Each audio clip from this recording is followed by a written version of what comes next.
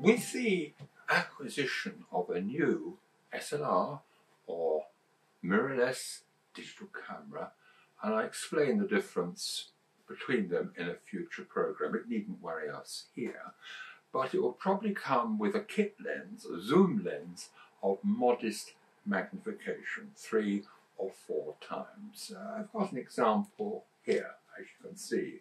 This particular lens, out of interest, is the Zuiko 12-50, so it's just over 4 times magnification from a wide angle through standard to telephoto, as I say, of about 4 times magnification. And incidentally, we talk about standard lens in respect of wide angle and telephoto because the angle of view is similar to the human eye. Now these lenses, these cameras are quite good, I find, within their limited range, but there are several caveats which I will come into now. At this stage, before we go any further, perhaps I should explain the difference between an optical zoom lens and a digital zoom. They are quite different. If your SLR, or in particular bridge camera, has a modest lens with a zoom ratio perhaps of 3 or 4 times, it's possible that a digital zoom will cut in when you are at full telephoto. Now this is important because it may not tell you that it is doing this. So what is the difference between an optical zoom and a digital? I will now show you. An optical zoom lens either brings the subject nearer or further away through magnification of the optic. And in fact, if you are on full telephoto, then it also contracts distances between various objects. And you can see that clearly at this steam fair up on the South Downs. The other thing to bear in mind that when you are on full telephoto with your zoom lens, that depth of field is reduced, that is sharpness from front to back, and it becomes easier to isolate the subject from the background, making it stand out. A digital zoom brings the subject closer in quite a different way.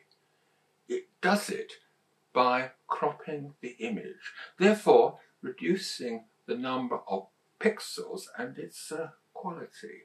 Also, it doesn't change the perspective. Now, if your camera goes to a digital zoom after you've exhausted the possibilities of the optical zoom, and it does it automatically, it's best, I think, to turn it off. Otherwise, you'll be reducing the quality of the image inadvertently. We don't want that really, do we? It will come as no surprise that an optical zoom lens of greater magnification will be larger, heavier, and probably more expensive. But just to show you the difference, here's a shot of Mount Stuart. It's on the Isle of Bute in Scotland, well worth a visit incidentally if you are up that way.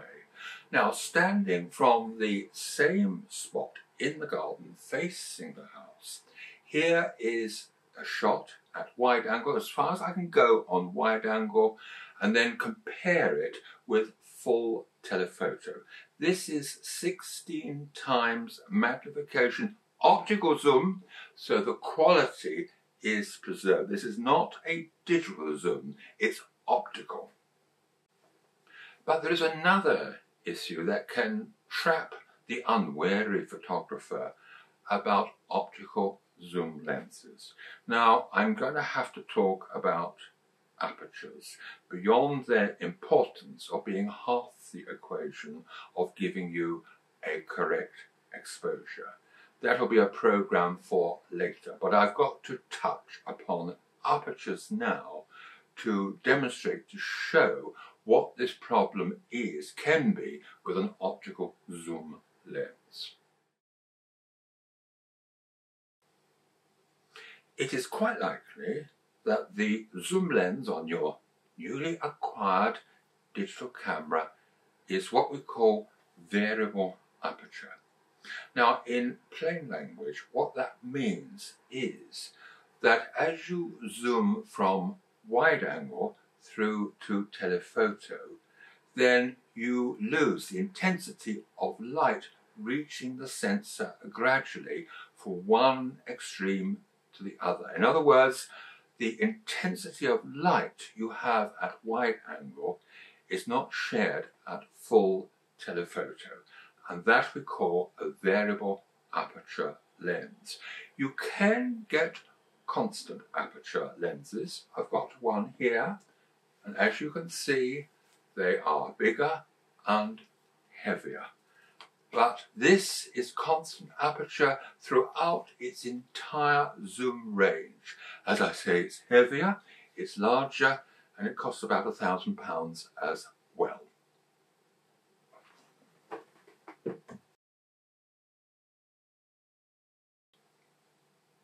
The status of an optical zoom lens is often mentioned around the barrel of the lens.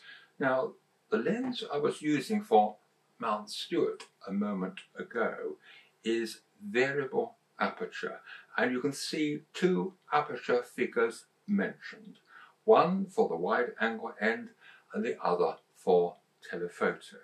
But the lens I was showing you just a moment, there is only just one value mentioned, f4 in this particular case.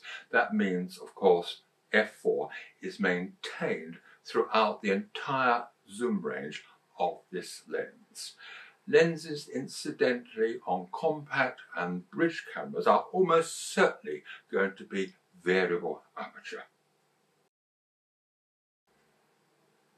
An area of photography where some photographers become unstuck is trying to freeze the action with a variable aperture zoom on a dull day, perhaps a sports meeting where you are not in control of the weather. And you may find, because of the loss of light between wide angle and telephoto, on a dull day, you cannot freeze the action without increasing the ISO. Now, if you're wondering what ISO is, that I will explain in another program. When I visited the Oxford and Cambridge boat race at the start at Barnes Bridge, it was a lovely sunny day.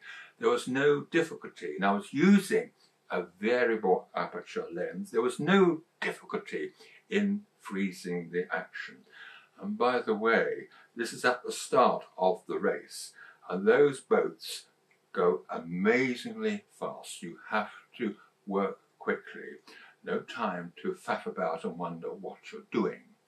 Now, with a constant aperture lens, which unfortunately are bigger and larger, this problem about freezing the action on a dull day would not arise so much.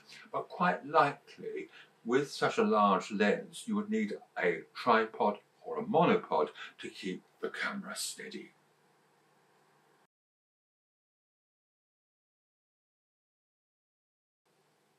Before we leave the subject of camera shake, a big mistake that beginners make when using a powerful telephoto lens for the first time is the increase in camera shake. Because of the extreme magnification, then without a tripod or a monopod, then it's more difficult to keep the camera steady. And as an example, this shot I handheld at full telephoto. Look closely. I'll expand it if necessary. I think I need to, because, I'm sorry, it's a lovely picture, but it's not sharp.